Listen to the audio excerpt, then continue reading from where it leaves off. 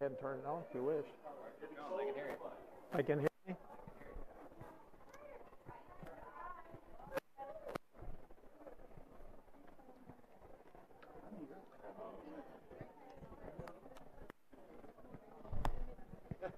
Oh no, not me.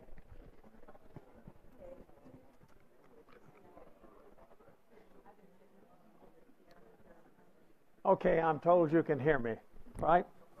Good deal. Well, we have a few seats empty tonight, but not as many as I expected. A lot of people are gone, and there are people visiting with us. We're glad you're here this evening. We're going to talk about the animals tonight. Remember that? But I've improved the lesson since last week a lot.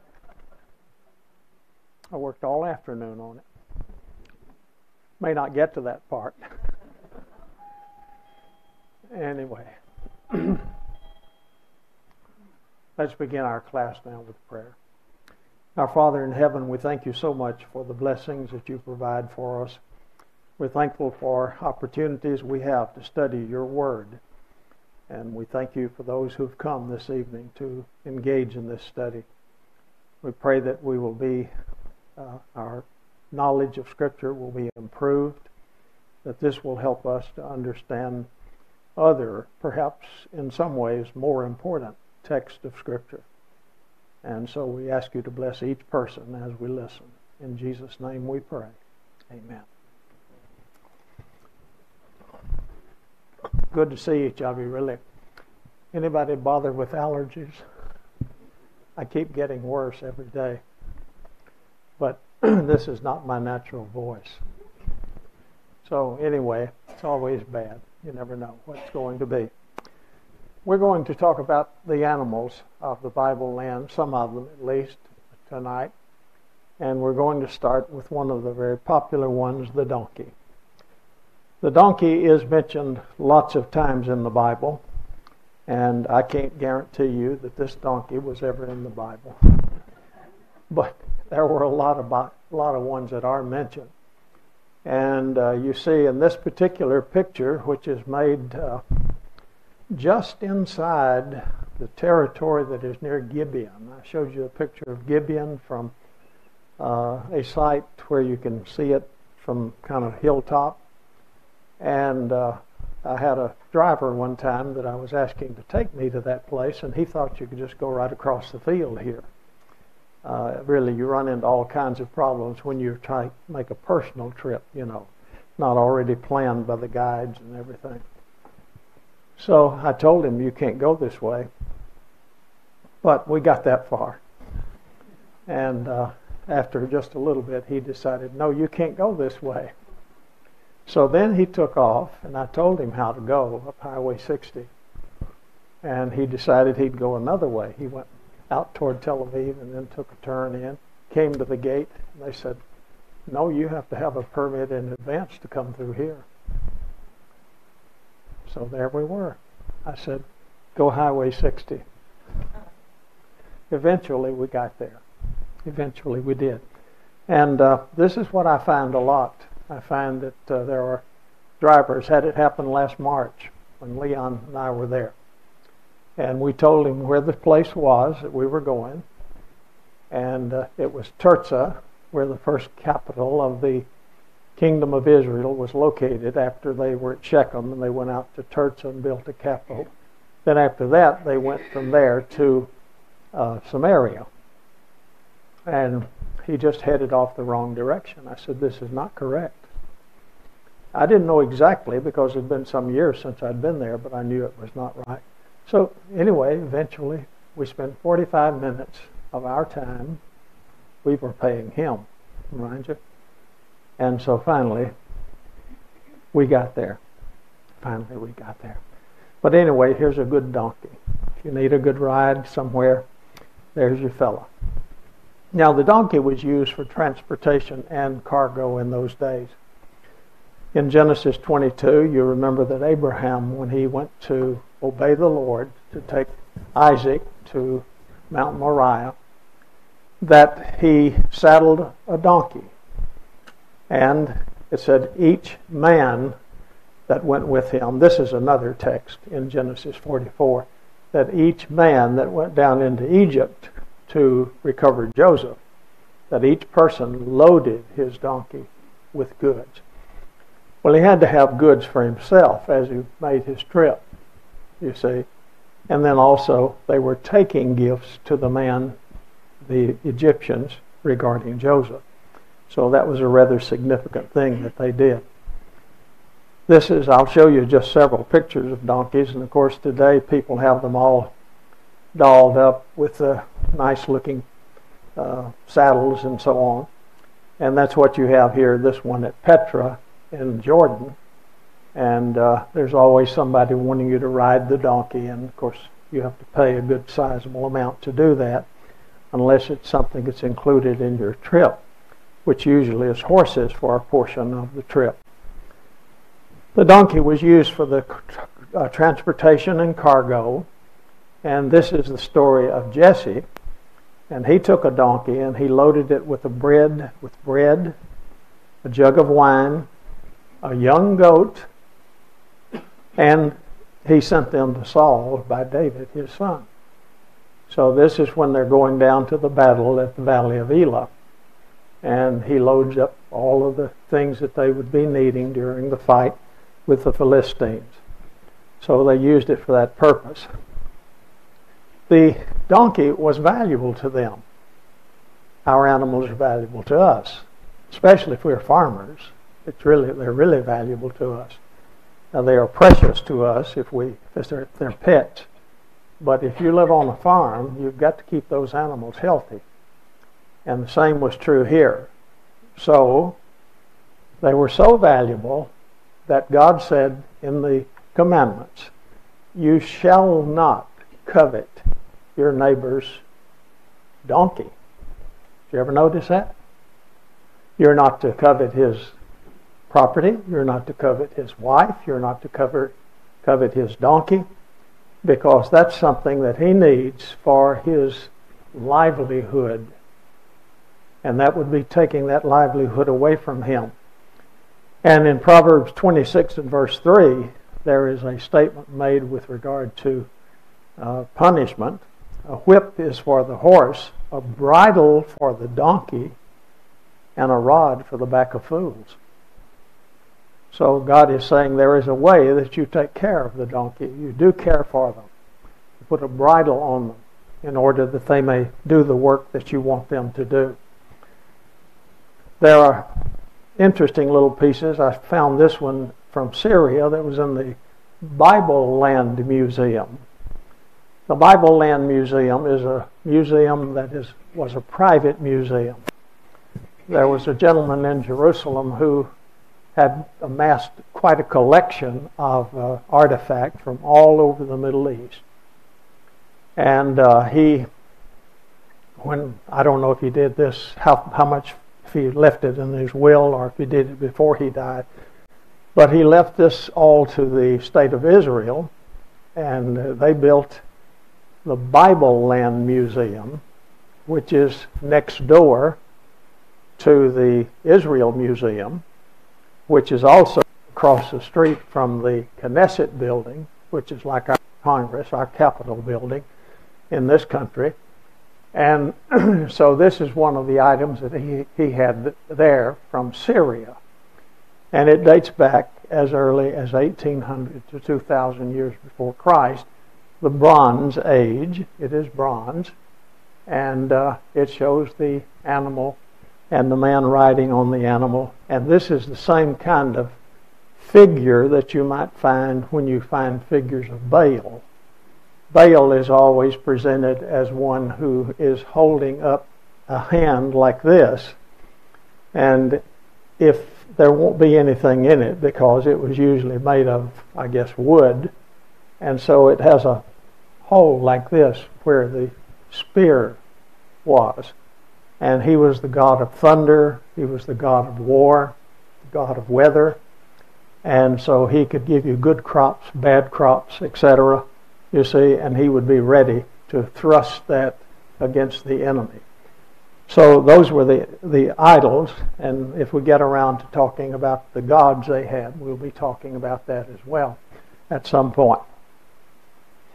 Women rode donkeys. You might think, well, they didn't, but they did. In 1 Samuel 25:20, it said it came about that Abigail was riding on her donkey and coming down by the hidden part of the mountain, that behold, David and his men were coming down toward her. So she met them. Do you remember her husband? Nabal. He was the guy who was the fool. That's what his name meant. And he didn't act very well. And so she doesn't want David's men to come and start a fight there, because she knows it will turn out bad for him, for her husband. So she really fixes a meal for these people. Talk about a pitch-in. I don't know, what do you call them down here? Pitch-in? Potluck. Yeah. Well, whatever they called them back then, that's what she was fixing. And so she gets everything ready for this whole army of people. How many people did he have with him? I'm not sure. At one point, he had 600. 300 of them were so tired, that was at Besor. 300 were so tired, he left them and took 300 to go to continue his work of defending himself against Saul. So you can see that it was quite something to have all these men coming here, and she has prepared all this food, has lots of donkeys, and she puts them on them and takes them out, which I would say she probably had lots of servants as well that were helping her. And in Egypt, I see these pictures like this. This is a woman who is pulling the ox along, and she's riding the donkey, and she has her shopping bags with her, all those things. She's been down to the Publix store. I may have said that wrong. Now, also, it said that you're to work on 6 days, but on the 7th day you shall cease from labor, right? That wasn't a bad system, was it? No. We go play ball on the 7th day, right? We stay busy every day. But God thought it was good for man to have a day of rest. And that has nothing to do with our worship period. You see, that's Sunday, the Lord's Day. But anyway, it says that in order that your ox, you'll cease from labor, so that your ox and your donkey may find rest. It almost looks like he's more interested in the ox and the donkey than he is in them. You've got to give your animals rest. And so you need to do that. You have to grease your tractor, and you have to give your animals rest. And that's what God wanted them to do. There was a sign of prosperity also, because when we read about Jacob, he became exceedingly prosperous. And he had large flocks and female and male servants and camels and donkeys. All of these things, these animals that we're going to talk about. And when they go to try to recover Joseph, it says, then the man brought the men into Joseph's house and gave them water, and they washed their feet, and he gave them their donkeys fodder. So not only do they take care of the people, they take care of the animals. That's just part of what you do to show hospitality when somebody comes your way. And this is not something you need to see, because you saw it a lot last week, right? The olive press. So we'll go ahead and skip that. But you see that the donkey, this is the new point, the donkey is pushing this, pulling this around, and that's the way the olives are crushed. And so they were used in various purposes.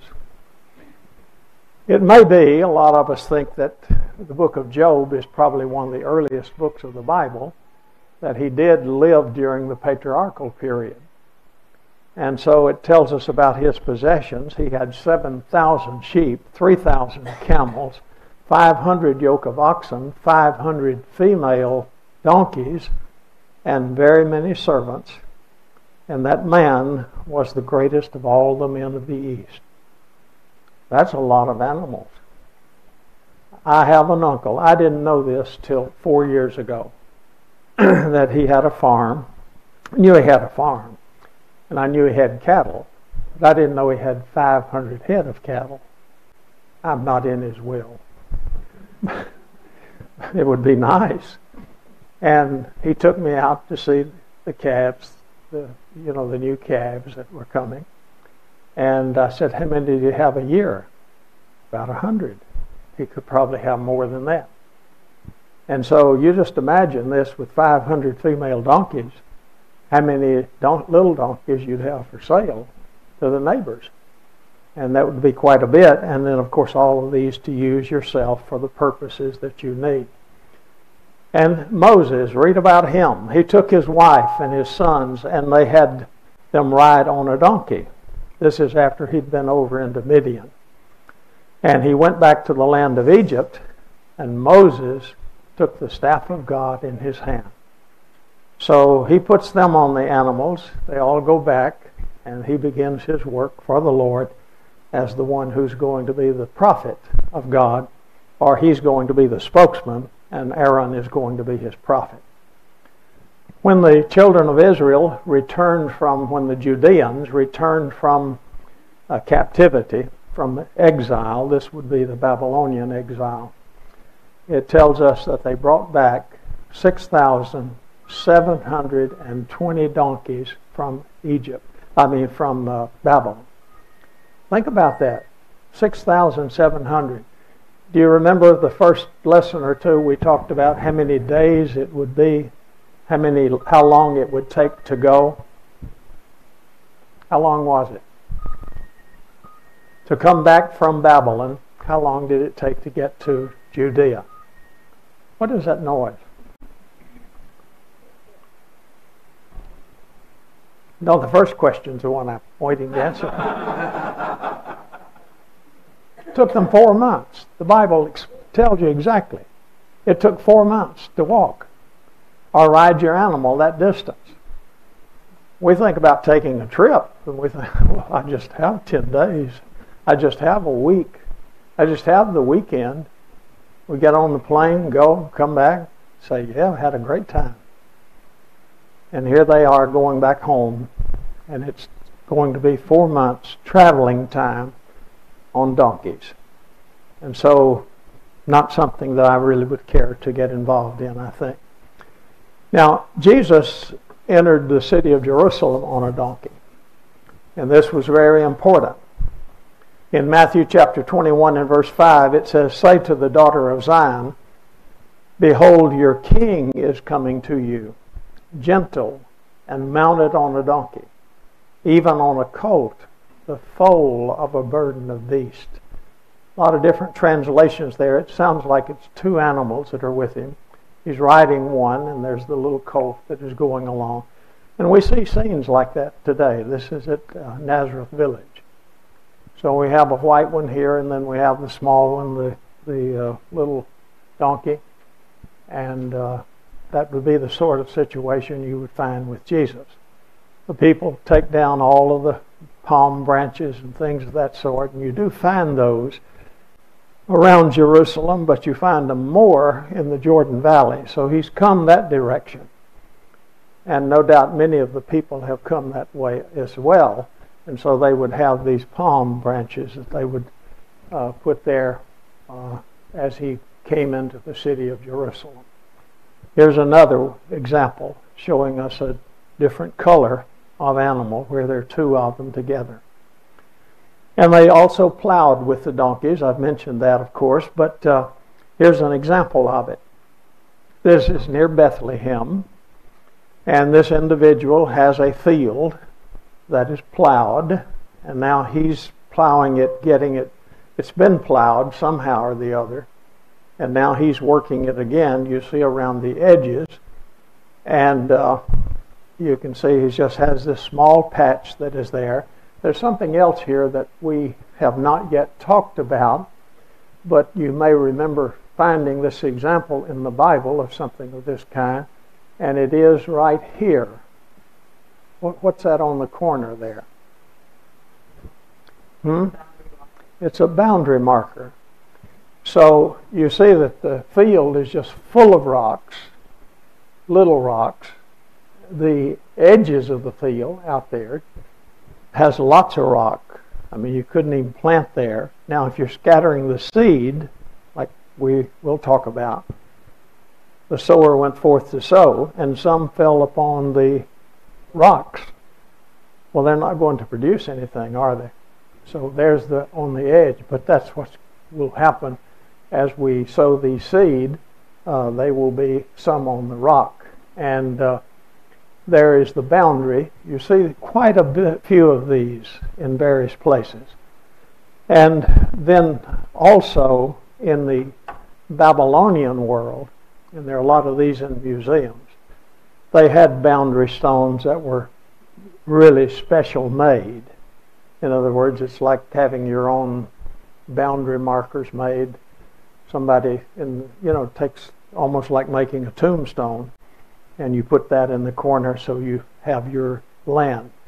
And you see these a lot of times between fields, indicating that one farmer has this one, another farmer has the other, and that is the way they are used. So here's a closer view of the gentleman working. Has an ox, rather not an ox, but has a donkey pulling his plow. Here's some friends that just happened to meet near the Pool of Siloam in Jerusalem. And you can see here that one stays on his donkey. Only one of them's on the donkey. And he comes along and they start talking. And they were there for quite a while. I watched them, this a long time ago, that picture. Another of the animals is the mule. And when you come to the mule, they are burden bearers. In 1 Chronicles chapter 12 and verse 39, it says they were there, that was in Hebron, with David 3 days, eating and drinking, for their kinsmen had prepared for them. Boy, they had a big feast. So they were there 3 days eating, because all these people had prepared for them that they would have all of these things. And then in 1 Chronicles chapter 12 and verse 40, it said, moreover, those who were near to them, even as far as Issachar, that's the tribe, and Zebulun, these are up Naphtali, that's up in the north near Galilee. And these people brought food on donkeys, camels, mules, and on oxen, great quantities of flour cakes, big cakes. Look at the foods again. We've talked about the foods. Look at them here again. Flour cakes. What's that made from? Wheat or barley. All right, and then fig cakes. What's that made from? You're so smart. I can't trick this group. And then he says, in addition to that, you have bunches of raisins. There's the vineyard. And you have also wine. That's the vineyard, a little later on. And you have oil. What tree is that? Olive tree. Then you have oxen and sheep. There's your meat occasionally. And there was joy indeed in Israel. So talk about having the things that you need for a real party. That was nice. And that's the way it was in those days. Here's a man plowing with a mule in Samaria, I think. I had a picture I showed you. My picture was not very good, but I believe it's the same place that Todd Boland has made this one. And he's plowing with a mule there, and he's plowing among the trees, but you see they will also plant the wheat or the barley in that little area there. So you plow it, put the crops there, and that would be something that would be nice. We have this even used in prophetic language, like in Isaiah 2 and verse 4, talking about the kingdom. It says, and they will hammer their swords into plowshares. In other words, there won't be war in the kingdom of God, but there will be peace there. That's what God intends that it should be. And so this plow is at Neot Kedumim. but you'll find these numerous places as antiques, sometimes in shops, sometimes in restaurants where they'll have them decorating the wall, and then sometime in museums. And so this amounts to an outdoor museum and a good illustration of that. And you remember what Jesus said about that? He said, no one after putting his hand to the plow and looking back is fit for the kingdom of God. So you don't start the work for him and then turn around and go the other direction. You've got to keep going when you start working for him. I used this on the blog several years ago, and I had somebody wrote me and said something like, why are you people putting so much emphasis on the land? Well, it was important. God gave it to Israel. He gave that land to them. And so that's one thing that's important about it, but that's not the point. The point is, Jesus is teaching a lesson using that illustration that they knew. You see, we use illustrations we know, and they used illustrations they knew. We ought to use more that they used, and we need to understand this a little bit better. You know what I'm saying? And therefore, we would have plenty of illustrations to use, and all of our lower class Bible teachers ought to have this course. We need to get y'all out of here at the end of the quarter, get them in here, but I won't be here. But one of you can teach it, and they need to understand these illustrations, because who needs to start learning these little illustrations? The little kids do.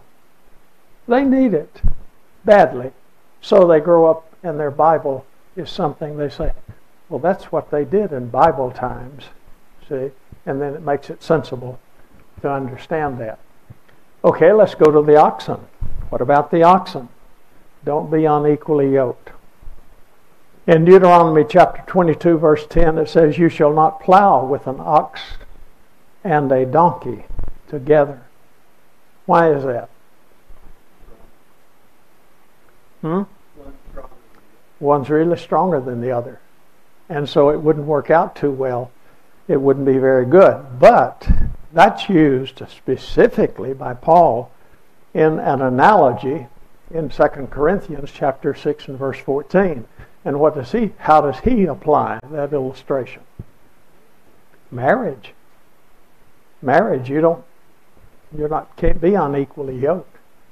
You get one person who's a believer and one person who's an unbeliever, and that is not an equal yoke. It is an unequal yoke. And so they can't pull together properly. It will not work. So don't be unequally yoked together with unbelievers. Also, specifically, Paul says, in the New King James has it rendered that way. Later on, maybe we'll have yokes in here. I've forgotten whether they're in this lesson or we'll do them some other time. But there is one right there. Now, I have never seen this in my visits in the Bible lands. But this photograph I bought way back, 1969, from a company called Wolf Worldwide, somewhere in the West, in California, I think. And it was said to have been made there. And you see that they've got the yoke that's tying the two animals together. I mean, you hook them to that. We use bridles and so on today in our society, and if we're still using the animals. But I assume that picture was authentic. The company seemed to be reliable and all that. And now here's a picture from Egypt that I have seen, and here's where you have two oxen together. It looks like to me that the one on this side is a stronger, larger animal, but maybe not. It's hard to see the other one. And you see again the same kind of wooden plow, probably with a steel or iron point that is doing the plowing, and the animals are pulling and the man's following along there. And I'm going to talk a little bit in a little while, hopefully tonight, about the overlap of the workers. What do you see in this picture that doesn't go with planting grain? What? Threshing. Threshing is at the end of the season, right? So, you got threshing and you got plowing for the next what? Next planting. Okay, keep that in mind. We're going to come to something more about that. And here it is. Look at this reference. The plowman shall overtake the reaper. It says, behold, the days are coming, declares the Lord, when the plowman shall overtake the reaper, and the treader of grapes, him who sows the seed. The mountains shall dip sweet wine, and the hills shall flow with it. I will restore the fortunes of my people Israel. This is talking about returning from the captivity. Amos is the prophet. I mean, he's way before it happened. I will restore the fortunes of my people Israel. They shall rebuild the ruined cities and inhabit them. They shall plant vineyards and drink their wine. They shall make gardens and eat their fruit. I will plant them on their land. I'll plant the people on their land. See, they're in captivity. They're going to be in Assyria and then Babylon. And they're going to come back, and God's going to plant them on the land. And he says, they will never again be uprooted out of the land that I have given them, says the Lord your God. Okay, look again. Jesus taught this same thing. He said, do you not know? This is in Samaria, Jacob's well. He said, do you not know there are yet 4 months, and then comes the harvest? The disciples have been into town. Remember, they went in to get food. What's he been doing? What? Talking to the woman at the well. Not only talking to her, but what? Teaching her. He was teaching her by talking. He was teaching her that there was one place that God had in the future for them to worship. And that was wherever they were. Neither in this place nor in Jerusalem. But God is spirit, and those who worship him must worship him in spirit and in truth. And so he says to them, don't say it's 4 months till the harvest. Now we could put that down and figure out probably when he's there. Because what? Let's assume he's talking about wheat or barley. We know when it comes due, when it's ripe. Right? So maybe I didn't try to refigure it. I figured it in the past. Maybe it's December. Maybe it's, don't say they're 4 months and then comes the harvest, because what? He says the harvest, the fields are already white unto harvest. I remember hearing preachers say when they were going to preach overseas somewhere, the fields are white unto harvest. And then somebody else would say, well, how many workers have been over there? Well, none so far, but I'm going. But that won't work, will it? You've got to have seed planted first before the fields are white unto harvest. So somebody has to go and plant seed. So in this situation, the disciples went in to buy food, and Jesus is teaching this woman, therefore the seed has been planted. Don't say there are 4 months and then comes the harvest, for he says, behold, we have this situation. I tell you, lift up your eyes and see that the fields are white for harvest. Already the one who reaps is receiving wages and gathering fruit for eternal life, so that a sower and a reaper may rejoice together. For here the saying holds true. And who does he quote? One sows and another reaps.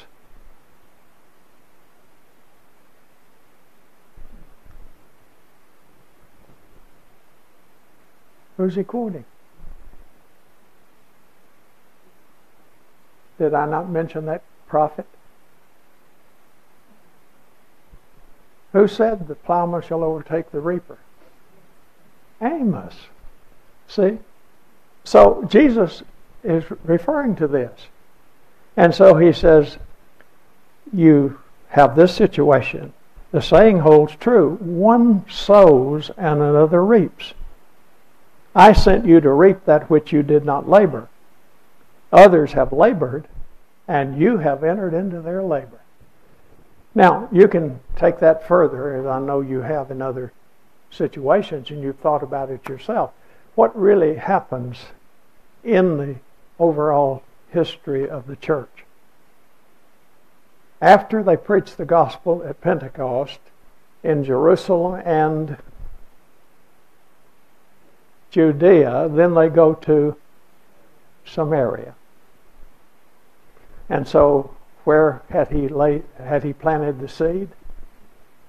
When that woman left him, what did she do? She went back into the city and told them all the things that Jesus had said to her. Now you have several teachers who are spreading the word. See how it works? And so this is exactly what he's talking about here. The plowman overtakes the reaper. And this is in Amos, as it explains the way this is going to happen. And you see it, Jesus using the same illustration. Beautiful illustration. Now, is that what happened? Indeed it is. Maybe I've got pictures of that. The plowman shall overtake the reaper, a common agricultural event applied to the return of the Jews from captivity. Amos is from Tekoa. It's just south of Jerusalem, 10 miles. It is a little bit southeast of Bethlehem. And so he's prophesying at 760 to 750 BC. They don't go into captivity. The Assyrians don't come and take them away until, 710? And you don't go into Judea until 536. No, I'm sorry, that's wrong, 586. And then you start returning to Judea in 536. Joshua and Zerubbabel come back. Then in 458, Ezra comes back. In 444, Nehemiah comes back. It's just, God had all this planned. This is the way he was going to bring these people back. And they were going to come back because this would be true. So now what do you have here? The plowman has overtaken what? It's an illustration of it. That's the way the Lord's plan worked for returning his people. And look at this illustration that I found. This is in Jordan. This is near the Jordan Valley. There's a town called Dur Allah. And inland from that just a little bit, I saw this scene. And it just was overwhelming to me when I saw it. I thought, wow, look at this. I'm out here driving around trying to find beautiful things to photograph and illustrations to teach, and here's one of them. What do you see out here? See some unharvested grain, and right behind it, plowed field. Yeah, there's unharvested grain right there. It looks like some of this might be already cut and piled up. I can't tell that for sure, and I don't remember. But then what do you have over here? There's the plowman. And what is happening? Up there is grain still growing.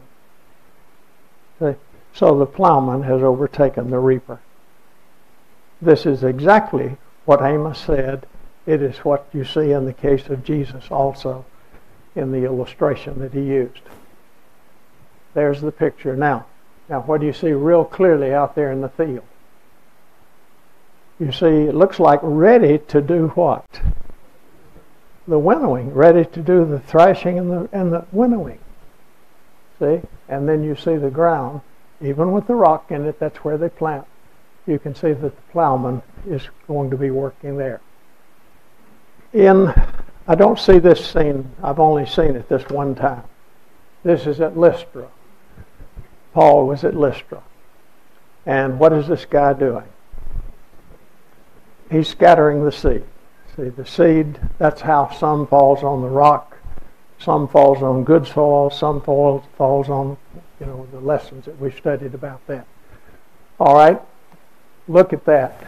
See the greenery? You see how it's going up above his head? That's the tell of Lystra. That's the mound of Lystra. That's where Paul preached. That's the city. There. Today there's a little village nearby around it. But that was the city. It's buried. There's been no archaeological work done there. You may hear a lot about archaeology and you may think, boy, they just couldn't be anything left. There could be 95% left because there's so much to do. In Israel, there are probably 5% of the work's been done, maybe 10 at the most. Go over into Turkey, they have 1,100 archaeological sites. Many of them are known in the Bible.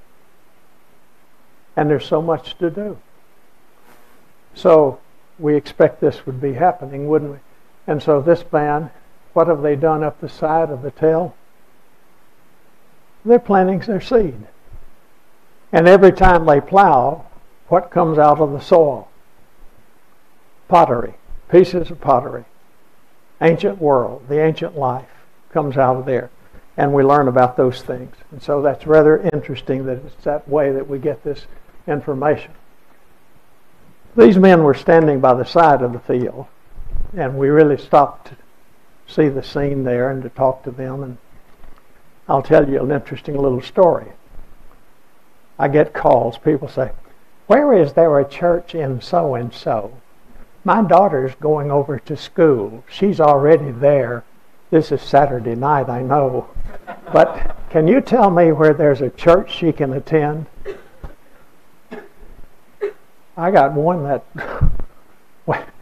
one night from a brother said, my son's going to Paris.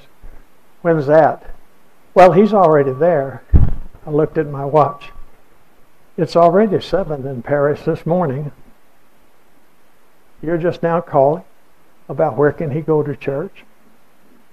Yep. Isn't that funny? I've taken a job in North X, wherever. Do you know of a church there? Why are we like that? Wouldn't the first thing be, is there a church in that town? And if not, what will I do? Can I start one? Okay, so I told you that so you know it's not so different back then and now.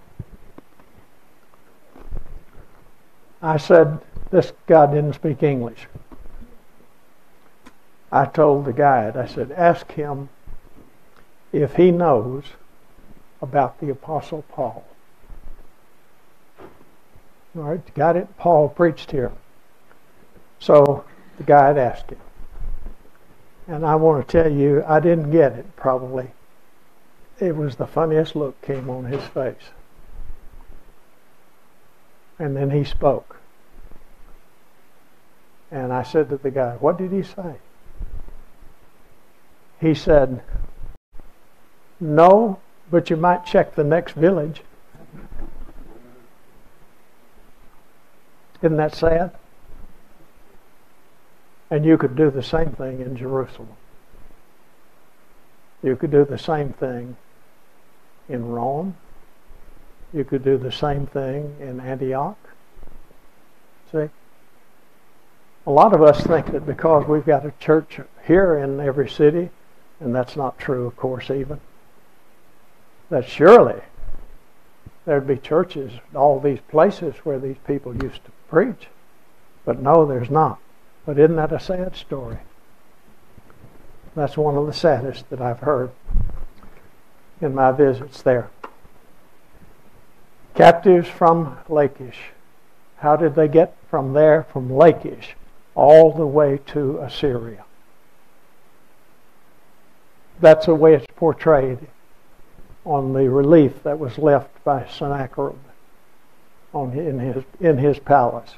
And that's just an ironwork of it showing there. There it is.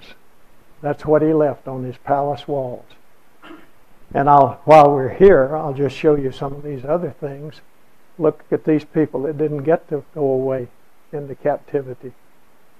They're being impaled.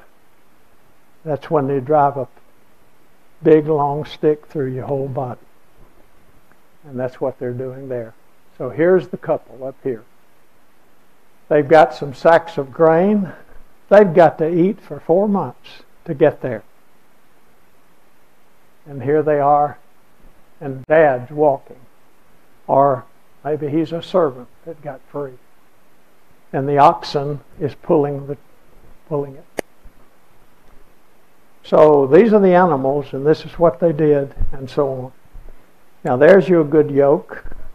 That's a gentleman right on the border between Turkey and Iran. And he never would look around at me. He looked to see, what I was doing, and when he saw I was making pictures, he didn't want his picture made. And so there we have. And what did Jesus use? How did he use that illustration? Take my yoke upon you. Don't be unequally yoked, but do what?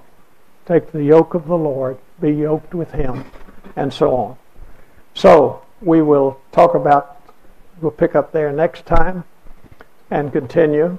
And thank you for being here this evening. I appreciate your presence very much.